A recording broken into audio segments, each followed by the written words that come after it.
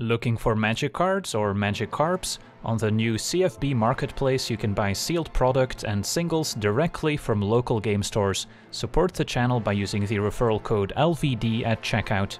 Hello and welcome to another standard gameplay video. Today I'm taking a look at a Junt or Riveteers haste deck featuring 4 copies of Ziatora's Envoy as voted on by my supporters on Patreon, a 4-mana 5/4 Vyashina warrior with trample that when it deals damage to the opponent will provide card advantage by letting us cast the top card of our library for free as long as its mana value is less than or equal to the damage dealt by our Envoy.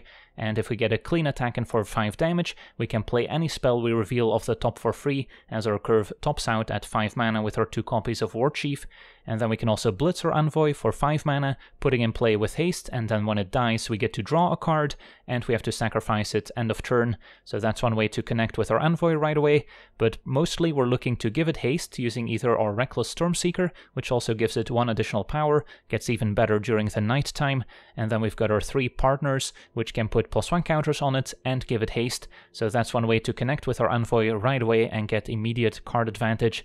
Then we can also potentially play a turn 3 Envoy using a Kalain Reclusive Painter, which enters with a treasure token, and then we'll put +1 counters on creatures that were cast using those treasure tokens.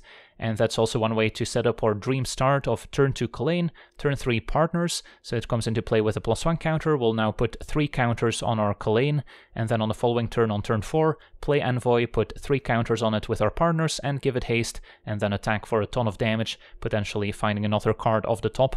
And then looking through the rest of our deck, we're also a great Fable of the Mirrorbreaker deck, not only because the card selection is useful for finding our different combo pieces, but mostly because Reflection of Kiki-Jiki is amazing with a lot of the creatures in our deck. We can maybe copy a Blood Tithe Harvester, so we can use it as repeatable removal, taking out opposing creatures, making more and more blood tokens in the process. But we can also give our Reflection haste right away, using either Stormseeker or partners, so we can activate it the turn it transforms, so we don't have to wait that 1 extra turn, which can make all the difference. And then copying our creatures like Envoy and especially Warchief is pretty sweet, as we'll get to gain 3 when it enters, and leave behind a 4/4 Rhino token when it dies, while we get a hasty attack in with our big Trampler, so that's great. And then we also have 2 copies of Moonveil Regent as our final creature, a 4/4 Dragon with Flying, and when it dies it deals X damage to any target where X is the number of colors among permanents we control. So if we control an Envoy, that's 3 colors, can deal 3 damage on the way out, and whenever we cast a spell we may discard our hand, and if we do, draw a card for each of that spell's colors. So once again, if we cast a 3-color spell with our Moonveil Regent in play, we can discard our hand to draw 3, so even if we're empty-handed, it's a very nice way to refuel. And then giving our large dragon with flying haste using Stormseeker or partners is also quite effective. And then to round out our deck, we've got some cheap spot removal with a full set of Voltage Surge, can maybe sacrifice a blood token or a treasure token to deal 4 damage at instant speed, playing this over the sorcery speed Strangle. And then at 2 mana we've got Infernal Grasp to deal with larger creatures that may survive our Voltage Surge, even if it costs us a little bit of life to do so. And our mana base, of course, includes our Proving Ground for mana fixing, and then some creature lands with Den of the Bugbear and Hive of the Eye Tyrant, which also happen to be the colors we want early on, so much better than having the green creature land, and then a Swamp and a Mountain as basics, all 12 pathways, and then 2 Deathcap Glade and 2 Rockfall Veil to round out our mana base. So that's our deck. Now let's jump in some games and see how the deck does. Okay, we're on the play with a promising hand if we can hit our land drops here, and don't have any early interaction really, so could be in trouble if our opponent's off to an aggressive start. But we're looking at maybe turn 3 Stormseeker into turn 4 Envoy, opponent's turn 2 Aspirants, Growing Cleric. Kalain's interesting too. I think we're still playing Stormseeker. I doubt our opponent's double blocking, and if they do, that's fine by me.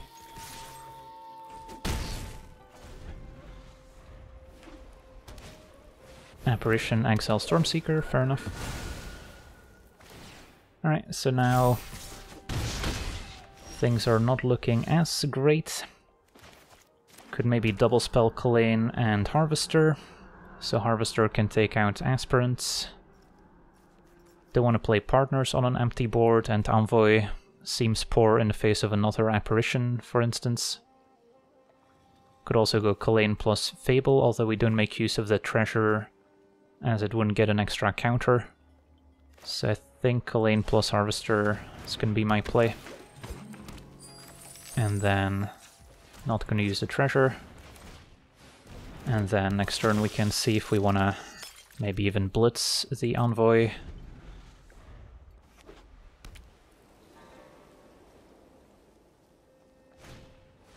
Monk.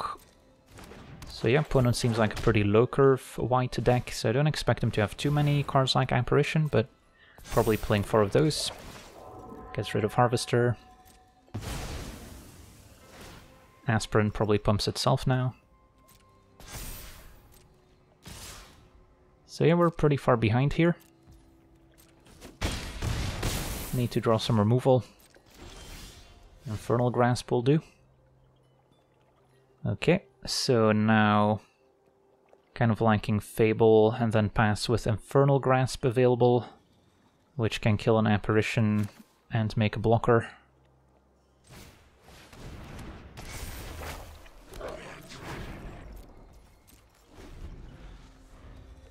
But it's going to be hard to get our Envoy online as we're pretty far behind on board.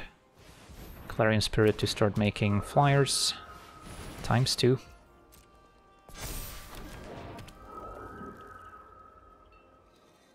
Hoping they make kind of a reckless attack. Alright, so kill the bigger Apparition.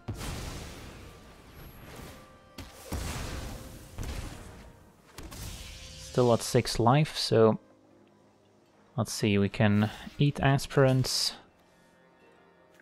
double block Apparition, fall to 1. But then the Spirit is quite threatening. We would lose the Shaman, get back a 2/2 blocker. Partners has reach. So then I would have 4 blockers to my opponent's 5 attackers. So we would still need to draw something. But what's the alternative here? I think this is probably still the best we can do. Opponent killing Kalane instead of our Shaman. Another Fable, so yeah, I don't think Envoy is happening. And then probably discard Fable. Hope to draw like land plus Voltage Surge maybe. Well, that's land plus Voltage Surge. So play Partners. And then counter on probably the Shaman or the Illusion. Let's go with Shaman, I guess. Pass, and then hope the opponent goes for an all-out attack. Aspirants. Okay. Counter on Spirits. And our opponent shoves. Okay, so we should be able to line up some good blocks now.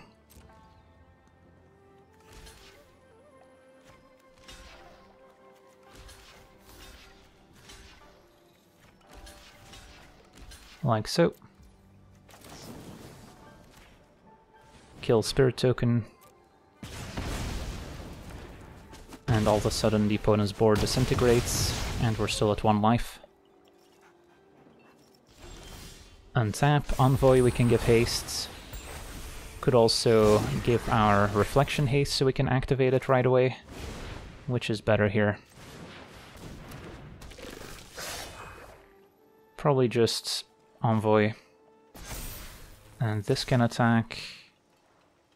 Want to leave back at least 2 blockers. So all those can attack. Opponent's at 17. Yeah, this seems fine.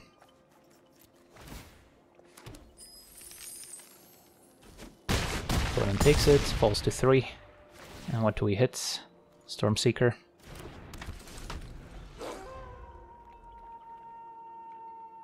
Okay, not sure how Mono White gets out of this. And answer, they don't. Well, there was some timely top deck there with the Voltage Surge. On to the next one.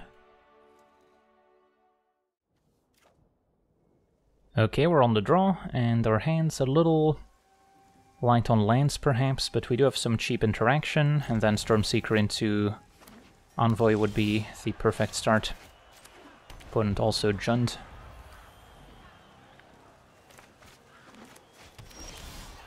Okay, can play a turn 2 Harvester. And if we were to miss our land drop, I might have to go digging with our blood token. But with 26 lands, one hopes that that's not going to be necessary. Opponent with a Shakedown Heavy, so this could be a fight rigging deck, in which case I might want to hang on to some interaction. Although it is tempting to just play either Stormseeker or Fable. I think we will Infernal Grasp here, attack, and then I still have Voltage Surge for another Shakedown Heavy, if that shows up later.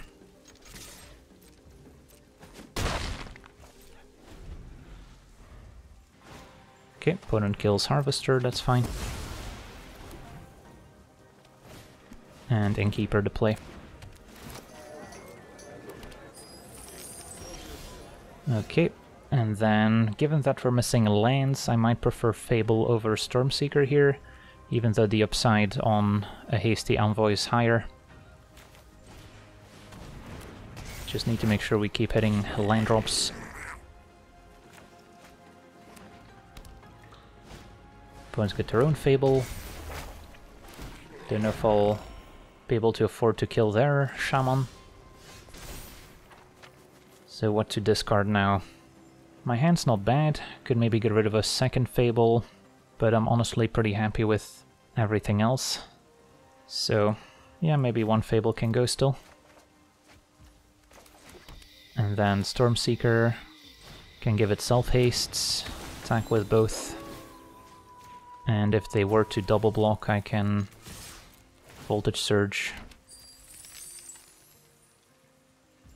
Opponent takes it. Might be tempted to Voltage Surge their Shaman to deny a bit of mana.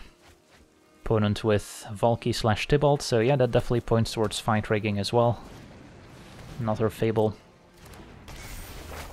All our opponents can be able to make a lot of mana here regardless. So if they have another Tybalt/Valky in hand, they can cast it. Surge does hit Planeswalkers as well, so that's a reason not to fire it off. Maybe go for Infernal Grasp on their Shaman instead. Yeah, we'll deny them the mana. And then I can play Hasty Envoy thanks to Stormseeker, still make a treasure so we can Voltage Surge. And take it from there.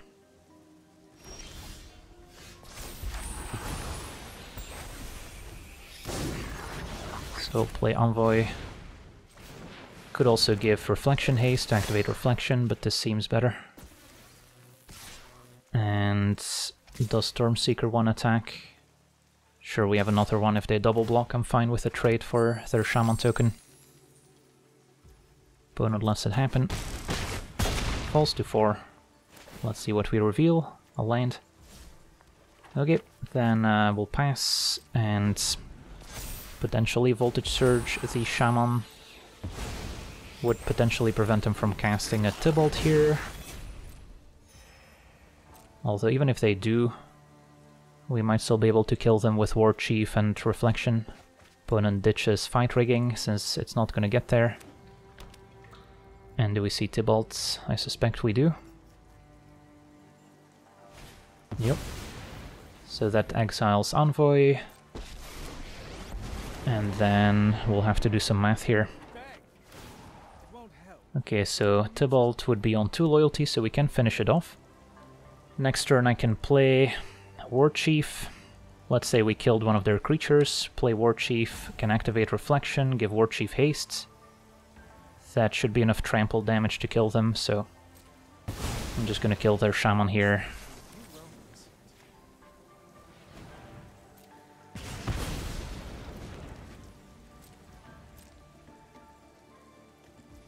Untap. Play Warchief. Could blitz it as well, but no need when we can give it haste with Stormseeker. Reflection for hastes. And our opponent scoops it up. Yeah, that's a lot of trample damage with haste coming in. On to the next one. Okay, we're on the play with a promising hand. If we find a third land especially, can curve Kalain into maybe turn 3 Envoy, or we can play Stormseeker for haste first. Opponent red-white burn, turn 1 Kumano. Okay, there we go. And against red-white, they don't have a ton of answers for Envoy. They might have a copy of Brutal Cathar, that's the main concern. Although then we could still kill it with Voltage Surge. So it might be fine to go for Envoy here, as opposed to Stormseeker. But again, both seem reasonable.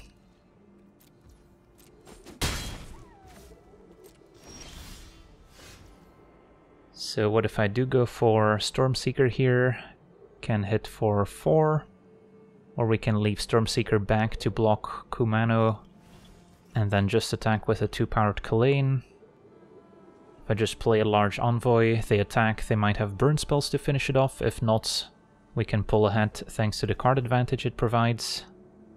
But if they do have Brutal Cathar, then they get to hit us for 5. That's not ideal. So I could see the advantage of Stormseeker here. And then I'm not gonna use my treasure just yet. And then I think we just send a 2-powered Kalain and leave Stormseeker to block the hasty 2-2. They could also have a Royal Eruption here, so that's the drawback of this line versus playing Envoy. And yep, that's what they have. Okay, so I guess we'll take 5 since I can't afford to sack my treasure.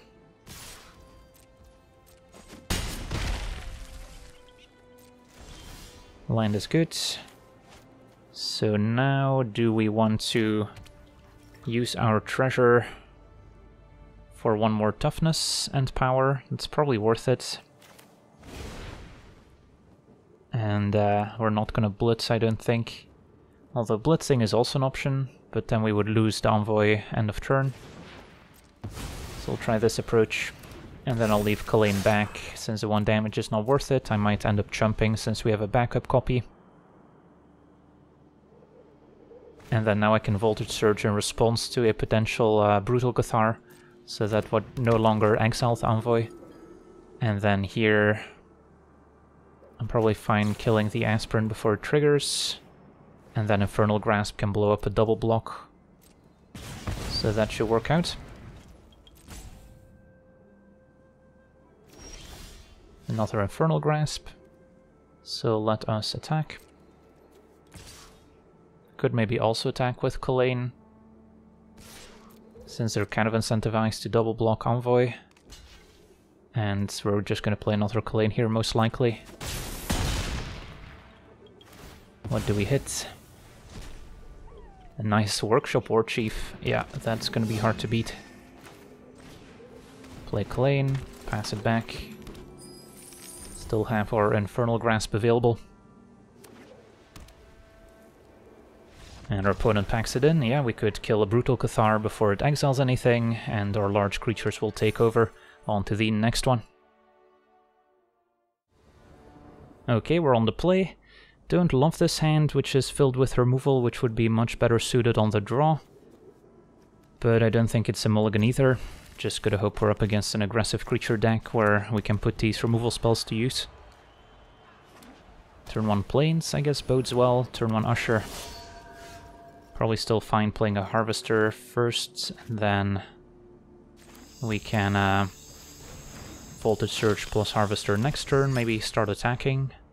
Turn this into a race. Portable Hole deals with Harvester nicely.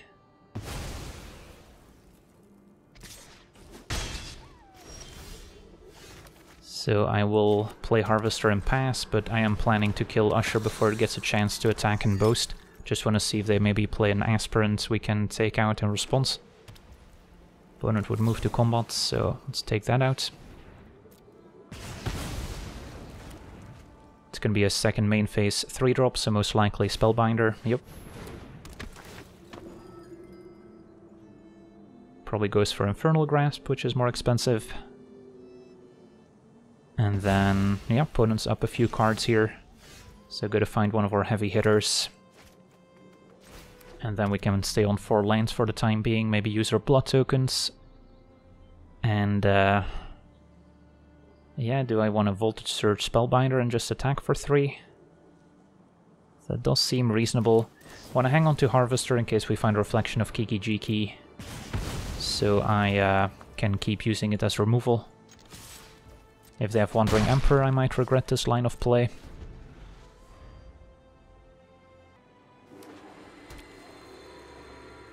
And then I'm hanging on to Infernal Grasp so we can kill Adeline if that shows up, which otherwise requires us to sacrifice an artifact for Voltage Surge. Yeah, opponent does have Wandering Emperor, as we suspected. You started this fight, but I'm going. So then just using Harvester as removal would have worked out better. But Ziatora's Envoy is not bad. And I could play it, or I could blitz it. If we blitz it, then we're probably just going face in the hopes of hitting something good, versus playing it and then hoping it doesn't get removed, and then we can clear a path with Infernal Grasp and maybe keep reaping the rewards. If they have like a Skyclave Apparition, it's bad. Brutal Cathar, at least we can kill to get our Envoy back, but then it's not going to be attacking right away. So, close call. I think we just play it since I need the board presence, and I'll hang on to my lands. Yeah, Skyclave right on cue.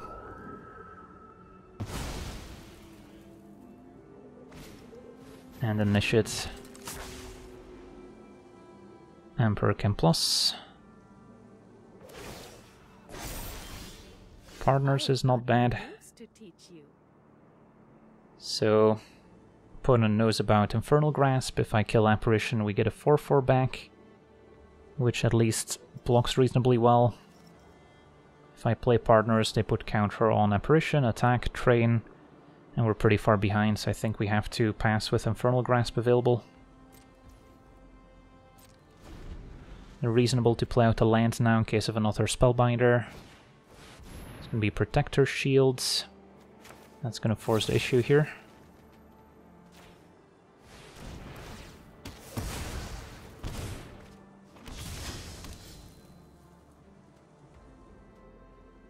Opponent still plussing. Strike fast and strike hard. But now Partners makes it so our Illusion still gets to attack reasonably well. Go after Emperor. Emperor down. And we'll hang on to the land, I think. Opponent's close to activating Cave to attack in the air. At least we're still at a healthy 16 life. Adeline shows up. Can block the token at least.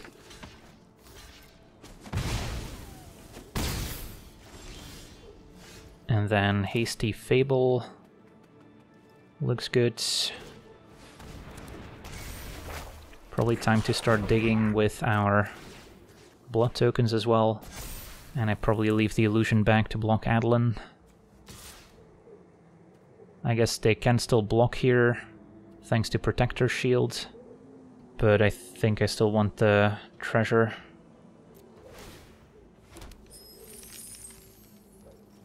Opponent's just gonna take it, not take any risks. And then I'll probably use this end of turn as opposed to doing it now. Spellbinder's gonna see 2 lanes. That is a flying threat, but we do have a Partners. And only prevents 1 damage, so 2-power first strike still beats a 3/1 Spellbinder.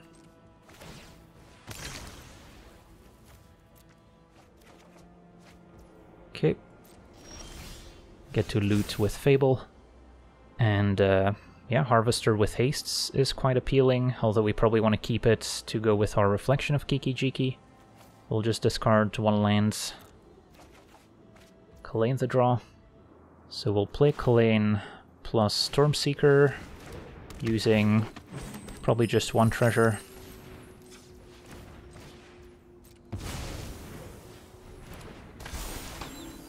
And then I would like to pump our Shaman to keep attacking.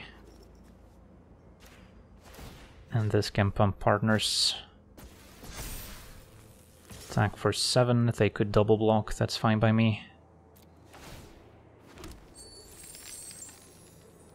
And then next turn we can make a hasty Harvester, thanks to Fable, and start killing the opponent's stuff.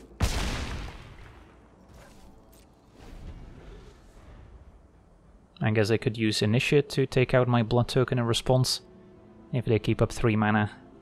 So something to watch out for. And our opponent concedes, awesome, so kind of a rough start, with our opponent having the right answers, but we managed to claw our way back onto the next one. Okay, we're on the play with a fine hand. Turn to Harvester, into perhaps a Stormseeker first, if we want to be more aggressive. And then a hasty Shaman can make a treasure right away.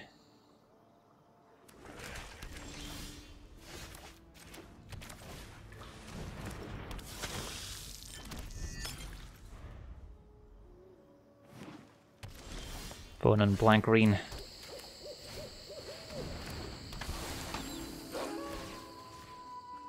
Hit for 6, so a nice bit of early pressure here. Fight rigging, okay, opponent to fight rigging combo deck is gonna work out nicely since we can play a hasty Shaman, so we can still keep up Infernal Grasp, so we can kill any large creatures they might play to disrupt their combo.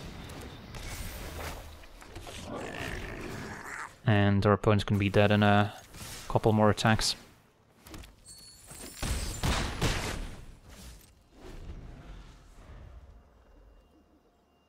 So even if they found some amazing card and have a Shakedown Heavy here, we can prevent that from taking place.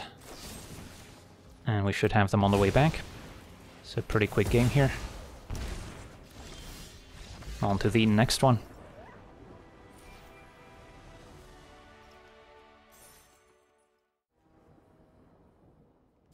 Okay, we're on the draw. Our hand seems acceptable. Some early removal, Fable, can always discard access lands.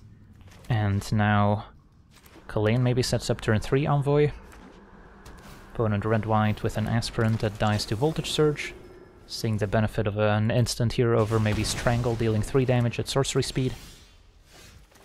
Play Kalane. And yeah, against a red-white burn deck, not too many plays that punish turn 3 Envoy here. Opponent killing Kalane, that's aggressive, but don't mind seeing that. Play Envoy, and then even if there's a Brutal Cathar, we've got Infernal Grasp. So Valor's Stance is probably the card that punishes us the most. It's gonna be a Raiju. We're fine taking 4. Can kill it with Grasp on the way back. And we'll have our card draw engine connecting here. So we'll start there.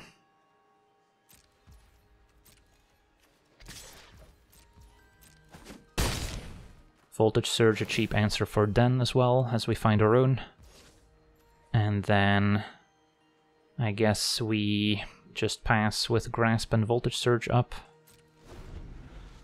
Maybe should have Grasped in my turn in case of Valor Stance, but that could also kill Envoy. It's gonna be a Cavalier. Okay, so before Raiju attacks we wanna Grasp it.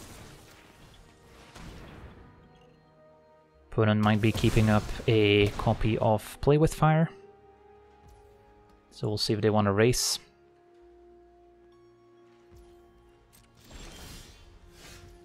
So they could try and block and then Play with Fire, which would finish off Envoy. I think that's still like a fine trade. It's a 2-for-1, plus we get to connect with Envoy and maybe hit something. Or we could just Infernal Grasp Cavalier, fall to 12, attack. And then probably keep up Voltage Surge, which is maybe still the better play here. Keep our Envoy hitting them.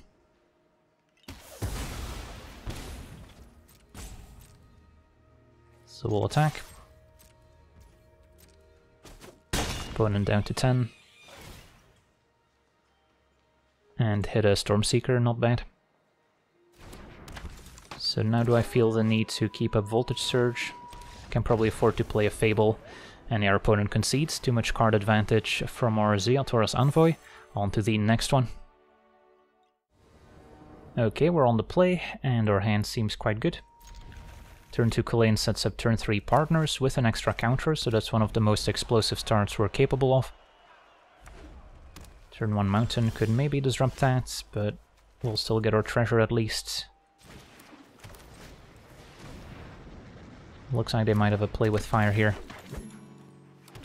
Does make Partners less appealing when we don't have a creature to put those counters onto. So opponent blue-reds, and a Strangle takes care of Kalain. Alright, so now we'll just go for Fable, I think. Save our treasure token for later. At least no Fading Hope end of turn. And then I could see myself discarding 1 Partners to Fable next turn. It's gonna be Prismari Command killing our Shaman. And a Stormseeker to draw. Alright, so now that we drew Stormseeker, I'm probably okay keeping the land, so we can go Stormseeker plus Harvester and get on the board. Draw another Partners. Okay, so Stormseeker plus Harvester looks fine. Get something going. And then probably just bump Stormseeker itself in case they have a play with fire here. Although I guess Harvester would have hit for 1 more. And then the combo of Partners plus Stormseeker can add a ton of counters everywhere.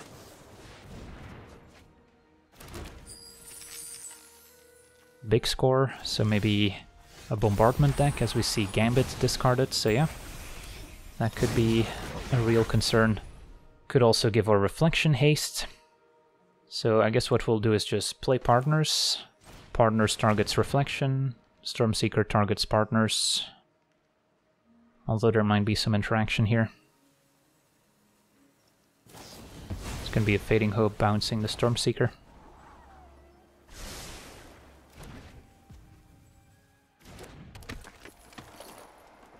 We'll still give Reflection haste so we can hit for 7.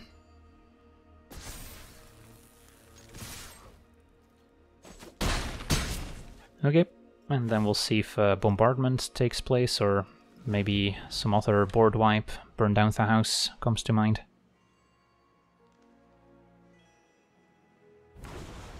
It's gonna be a tapped Hall, a Leer, and they still have Fading Hope available. Okay. Decisions. I guess we just play a Stormseeker here. Could try and take out Leer with our Harvester by copying it with Reflection, but then it would just bounce Harvester in response, which is not going to go over well. So I'll play Stormseeker, move to combats, and see if they have a response. Alright, so 2 triggers on the stack. Partners probably pumping Stormseeker. Stormseeker pumping Partners would be one option. Then they bounce Stormseeker. Can still attack for a bit. Or we could pump Stormseeker with Partners, and then Partners pumps Harvester, so Harvester can attack past Leer. Although if they make the play of bouncing Stormseeker, then I could just use Reflection on Harvester and take out Leer anyway. So maybe that's still fine.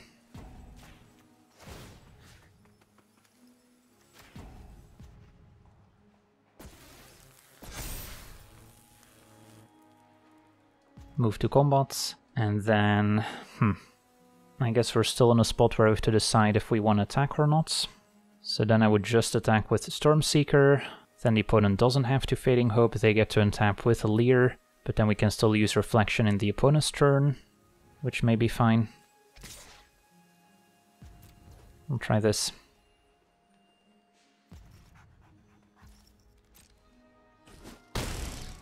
Opponent lets it happen, play tap land pass. Opponent untaps. At least Stormseeker out of range of a burn down the house now. And then we want to wait until end step to activate Reflection, so the copy persists through our next turn. But of course our opponent has quite a bit of interaction available now. It's going to be Prismari Command targeting themselves, sure.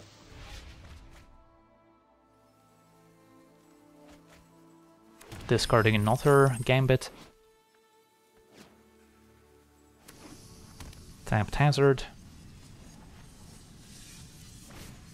And Gambit for 3 mana here. So they would die next turn if they don't deal with it somehow. Sure.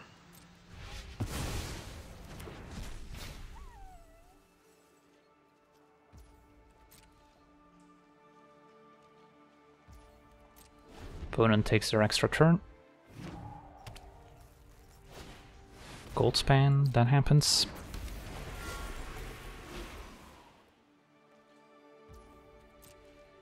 Take 4, I suppose. Is their opponent gonna storm off and combo kill us here? I doubt it. Big score. We'll make 2 treasures, that's 4 mana. But they still need a way to not die to their own Gambit. Another big score, sure. Maybe there's like a show of confidence incoming. Opponent makes blue mana. To bounce Reflection. Alright, I guess we'll activate it in response. Copy Harvester.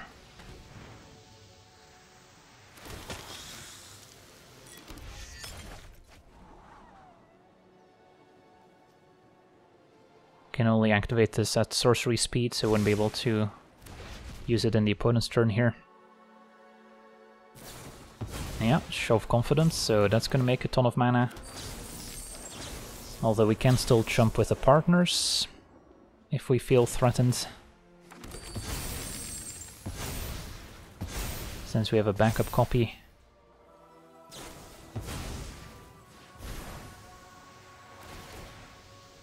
So they found a show of confidence, so yeah, we'll see if they can one-hit KO us.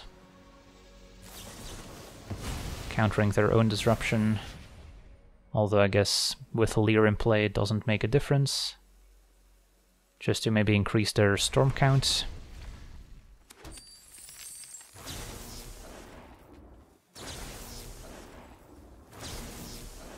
I'm definitely jumping with partners here.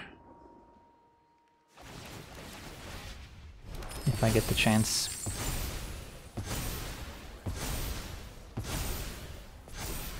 Gold span up to 14-14. 3 cards in hand. And our opponent explodes, alright, so they didn't quite have enough to get there with the combo. On to the next one. Okay, we're on the play, fine hand. Some removal into Stormseeker into partners. And let's see here. So we can play this on black. Opponent a white aggro deck with initiates. So we'll try and kill whatever 2-drop they play. Hopefully no Thalia, which would throw off our curve potentially. Opponent is red-white. And they're moving to combat, so no aspirants. In that case I might just kill Initiate, because there's not many 2-drops that don't have haste or have some sort of ability that incentivizes them to play in main phase.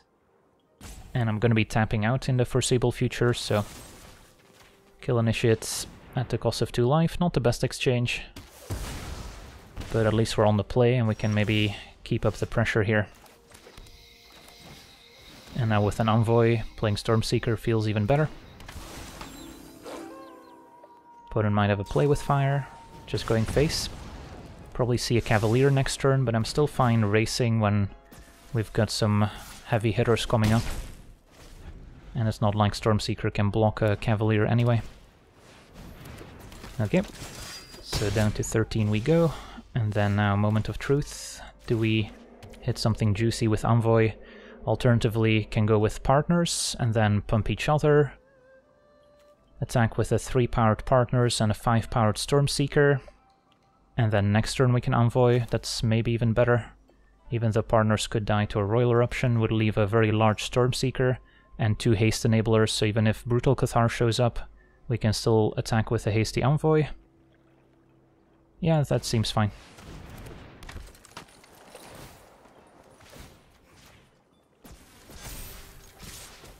Hit them for 8.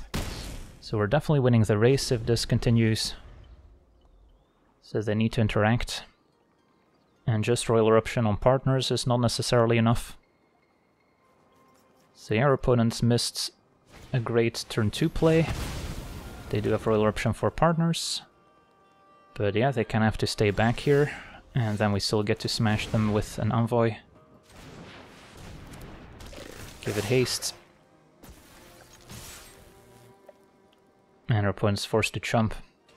And scoops it up. Yeah, the red-white burn matchup seems winnable if we draw a nice mix of cheap interaction and then get our Envoy connecting. So has a bit more card advantage than the red-white deck.